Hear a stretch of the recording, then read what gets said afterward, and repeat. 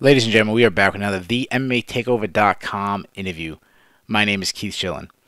Today's guest is a perfect 5-0 in mixed martial arts. She's one of the top female prospects in all of mixed martial arts, and she's making her UFC debut at the Ultimate Fighter Season 25 finale on July 7th when she takes on Jessica Evil Eye. Ladies and gentlemen, Aspen Ladd. Aspen, how you doing? I'm doing absolutely fantastic. Happy to be here. Great, great. I'm glad you're doing well.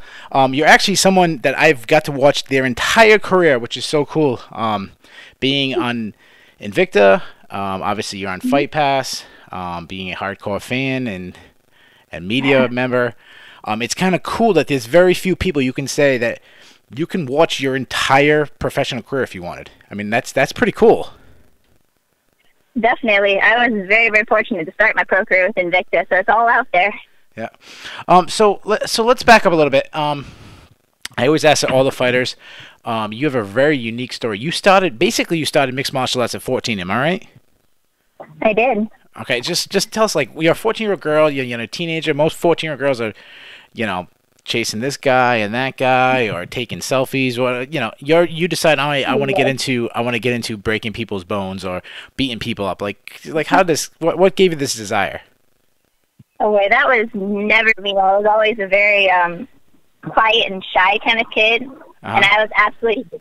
And get into a team environment, honestly, when you are 14, which is when I started, you see guys for what they are. I'm not saying you're all pigs, but I'm saying, but we are. Girl, you're watching a bunch of womanizers, and they see this one like crud, that one like crud. It's like, dude, I don't want to be part of that.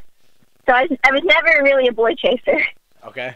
But yeah, mixed martial arts, I got started because I was a really, really shy kid, and I needed something to do. And I found MMA. I had no idea what it was when I walked into the gym, but I knew within a week that I wanted to fight when I turned 18. Well, yeah, and you did. You've been a fighter. Yep. You're 5-0 now, professional. You had a very good amateur career. Now, do you consider yourself still shy, or is that you're fighting in front of millions of people? You're doing interviews with me, with probably hopefully millions of people listen to. Do you still consider yourself shy? Not so much. It's more of a quiet person. And I think I'm always going to be that way. Some people are born extroverted and they love this and that, Sure. and they like to speak, to be the center of attention. That's not necessarily me, but you can learn to do anything, especially for the sports. You kind of have to promote yourself.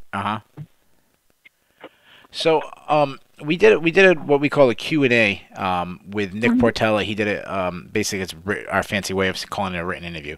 And in the interview, one thing that really stood out, because I want to do my prep before I go. I was reading some of your answers, and one cool thing is you said, I'm going to be in the UFC, I'm going to be in it really soon.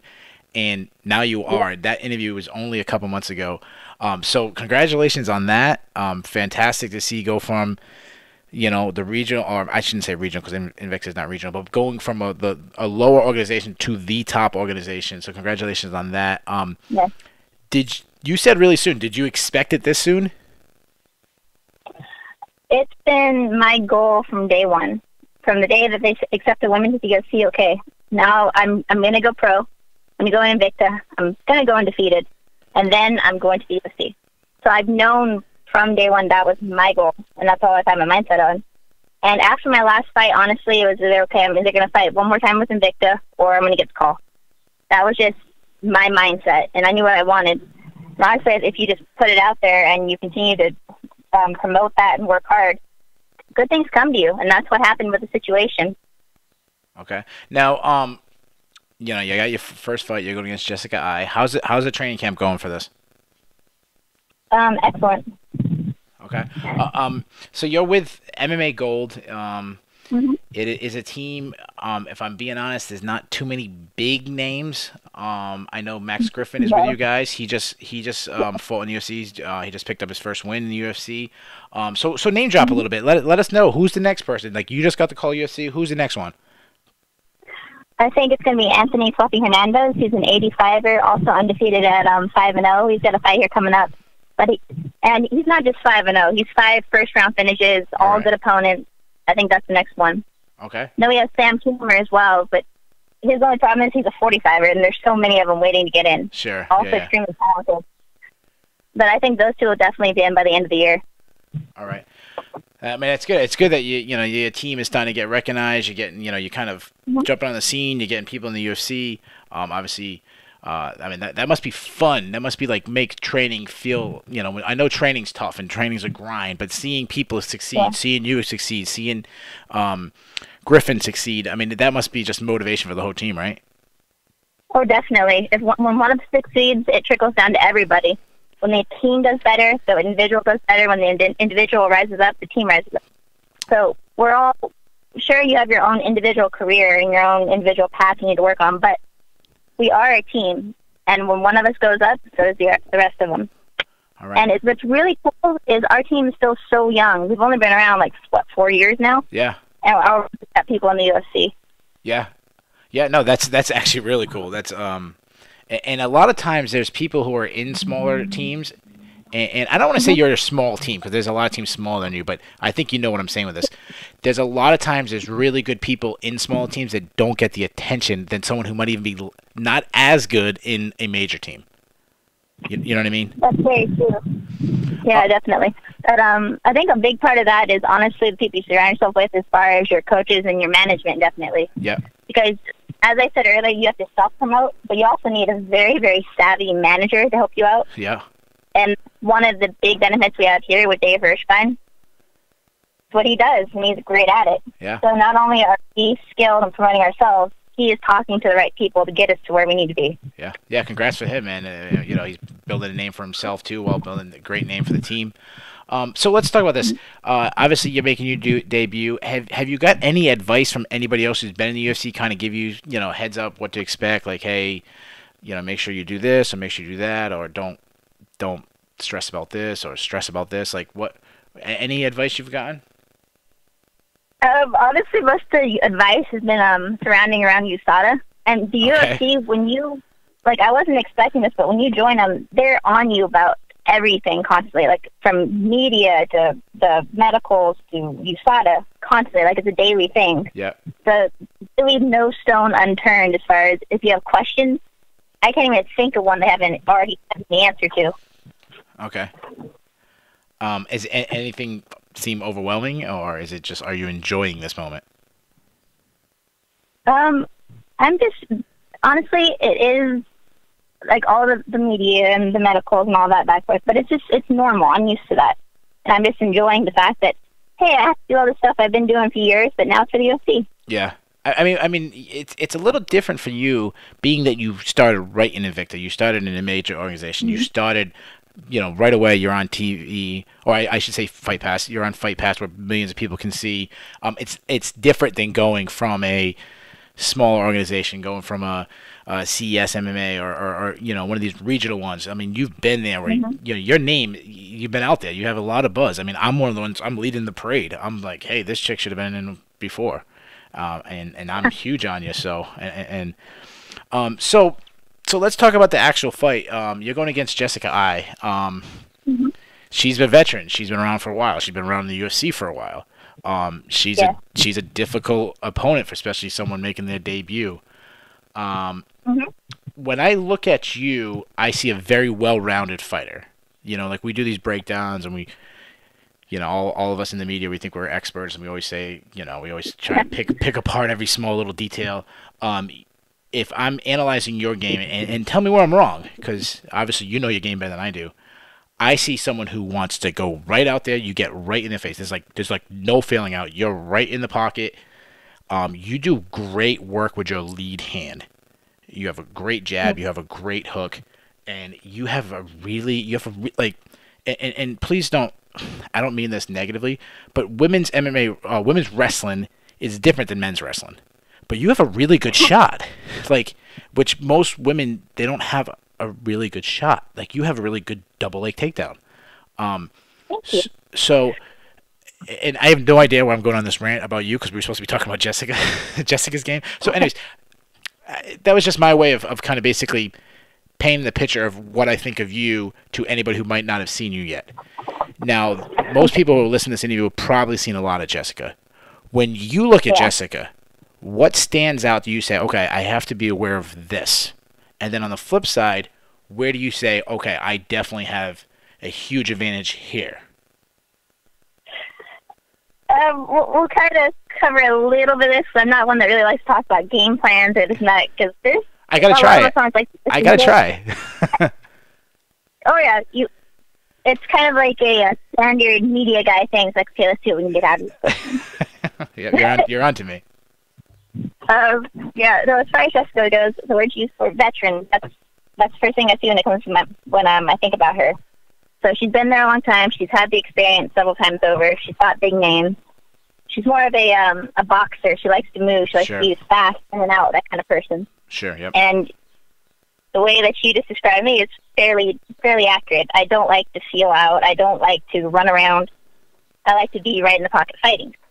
Because honestly, when you get right down to it, nobody wants to see that. Nobody wants to see somebody running around like, I'm gonna maybe try to win. I don't want to lose. I don't want to lose. Sure. If you fight that way, you're gonna lose, and nobody wants to watch it. Yeah. So we'll just see how our styles match up. Yeah, I mean, it goes down to like what we watched this past weekend with Holly Holm and Betch Correa. I mean, the fantastic part of the fight was the knockout. The rest of the fight was terrible. You know, and at one point the referee had to get them together and say, "Hey, come on, guys, like you got to fight." So obviously you mentioned her experience, and obviously that's her advantage. You know, she's 30 years old. You're 22. She's got. I'm sorry, what? I said that is correct. Okay, I thought you were correcting your age. She's got 18 fights. You have 5 professional. I know you have amateur, but I'm just professional fights. She has 8 fights in the UFC. You're making your debut. Yes. The naysayers, the haters, whatever, the people who are going to pit against you, that's probably going to be the first thing they go to. Okay, Jessica, she's got more experience. She's fought some really big names. That's where, you know, Misha Tate, she's fought Sarah McMahon, Betch Correa. She's fought some big names. That's how the people going against you is going to pick her. Tell me why they're wrong. Like, why the experience won't factor. It's not experience how long you've been in. It's how much you've progressed in that time period. It's not between every fight, okay, so I have another one under my belt, I have another one under my belt. If you're taking time off between that, if you're not progressing as a fighter between fights, it does not matter. You have to improve yourself. You have to be back in the day you get back from the last fight. Yeah. You got to be working to improve what you did wrong. So it's not the amount of time you have in, it's the amount of improvements you have in. I recently watched an interview, and I don't know how much you like to watch your opponent. Some people like to know everything about them. Some people, they want to stay away, clear their mind. I recently watched an interview with her, and she said something that really stood out to me. And she was complimentary of your game, and I wouldn't call Jessica a trash talker by any means, and I think you'd agree with that. But one thing she did say that really stood out to me, at one point she goes, "Everyone knows I'm going to win." And that was like, wow, like, when you hear me say that, and I know obviously you got to put it in context because I'm paraphrasing, not giving the whole interview, but when you hear her say something like that, do you believe that she's looking past you or maybe underestimating you? It does sound that way, but yeah, no, I'm not really one to watch my opponents at all. I don't stalk any of their stuff. I don't care about it. You end up focusing too much on them, not enough on what you do. Okay. Obviously, you're undefeated. Do you feel any extra pressure being undefeated, like trying to protect that, or do you feel like, hey, it's just another fight? Nope. Every fight's you can't really live on your past ones, whether 5-0 or 5-5. It doesn't matter. I'm not looking back. I'm not looking in the past. My past fights. The one thing that matters is the one ahead. There's no extra pressure more so than any other fight in this world. Okay. Every fight's the most important, and every opponent's the most dangerous. All right. So one thing you mentioned earlier, you talked about marketing, that marketing is important. You can't be shy. You got to put yourself out there marketing.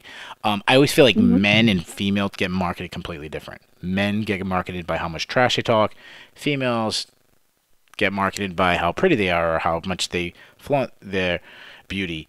Obviously, girls like Paige Van Zandt and Michelle Waterson are very pretty. They get pushed that way, and other females have already complained about that. So my question is, and I think you're a very pretty girl. You're young, 22 years old. I mean, my question is, do you feel that you need to market like sexuality or beauty?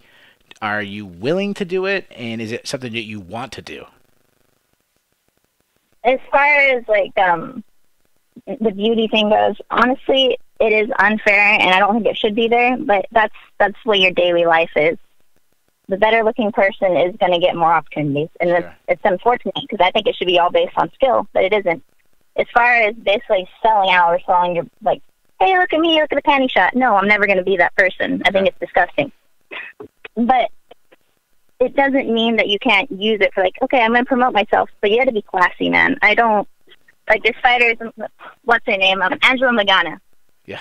And then there's a couple other ones. Yeah. They're just, I think they're disgusting. You can't be, oh, look at, I'm so pretty, look at my body. Yeah. When actually you're basically selling out that way. Yeah. You got to have skills. It can't just be, oh, look at me. It's terrible. As far, yeah. I wish it wasn't around, but it's undeniable. It's there. If you have to be able to market yourself, you have to be somewhat attractive. Yeah. And then there's a handful of guys that they do get the same thing, but they have skill on top of it. There's a handful of girls where they're just good looking. They don't have much else. Yeah, I heard an interview recently with Megan Anderson. This is actually probably a while back, and she's very skilled, very, very skilled. She's very pretty, and she's not scared to put it out there. Tanya Evinger is a girl who's very skilled, but she doesn't market her prettiness at all. Megan Anderson recently got brought into the UFC. Tanya Evans is still waiting. And do you believe something like that's a factor? Like why one's in the UFC and one's not? I think Megan is in the UFC because she is fresh blood, and I like her, by the way. I think she's a cool person. But I think she's fresh blood. She's attractive, and it is Tanya. She's already been there. Everybody knows her. Everybody knows her name. But she's been in and she failed, and she's doing extremely well in Invicta. Who knows? Maybe she doesn't want to come over again. Yeah. But I do know that Megan has been pushing for it for a long time, and she has all the other little things that can make you succeed. So I think that's why she's there and Tanya isn't. Okay. We have a lot of gamblers that listen. They always want to hear the insight. They don't care who I predict. They always love to hear who the fighters predict. So I want to get some predictions out of you. Obviously, you're taking part of International Fight Week. It's a huge week. There's back-to-back events. The main event of the card you're on is Michael Johnson versus Justin Gaethje. Who do you like to win that fight? Gaethje. Okay. Any reason? I like his style. He doesn't go out, like I was saying earlier, I don't really go out to just steal him out. Oh, maybe I'm going to win. That dude goes out to kill people. I enjoy watching it. Okay. In the women's, the very next night, the women are headlining the card. It's in your weight class. Amanda Nunes and Valentina Shevchenko. I'm sure that's a fight you're very interested in. Who do you think is going to win that one? Ooh, that's a tough one. Honestly, I enjoy watching both of them. Yeah, it's a good one. You know, just because Valentina's been so close, and I don't know which one. It's like 50-50 there. Okay. I'll just go with Valentina because she lost the first one, but it wasn't by much. No. If she can draw the fight out, the longer she goes, the more chance she's got of winning. Okay. So right now I'm filling out my parlay. I got Justin Gaethje clicked. I got Valentina Shevchenko, and I obviously I throw you in, and the gambler's going to want to know, how do you win? What round? What method? How's your fight end? How's my own fight end? Yep. Ooh, I'm not going to predict it that far, man. We're just going to go with it's going to be a win. Okay. All right. All right. I will tell you, she is more fierce in the cage than she is with her predictions. She chickened out on giving us a round and method. I tried, guys, so don't kill me for it. One question I have before I let you go. I know you used to fight at 125. You moved up to 135. Obviously, the UFC has talked about putting in 125 division. I know you've talked in the past about just getting older, your body changes. You're standing at 135, correct? Definitely. There's no way I could physically make 125s anymore. Okay. All right. I wanted to make sure. I kind of figured that was the answer. I just wanted to make sure on record. Because your opponent, Jessica, has actually been talking about going down. So, yeah. All right. I appreciate you taking the time speaking with us. I got one more question for you. Have you submitted to the takeover? This is Aspen Ladd, and I have submitted to the MMA takeover. Aspen, I appreciate you taking time. I wish you luck in this fight, and I welcome you to the MMA takeover family. Sweet. Thank you. Ladies and gentlemen, that was an interview with UFC fighter Aspen Ladd. Make sure to check out her fight at UFC. I'm sorry. At UFC. I'm totally messing up. This is why she's the professional and I'm a bum.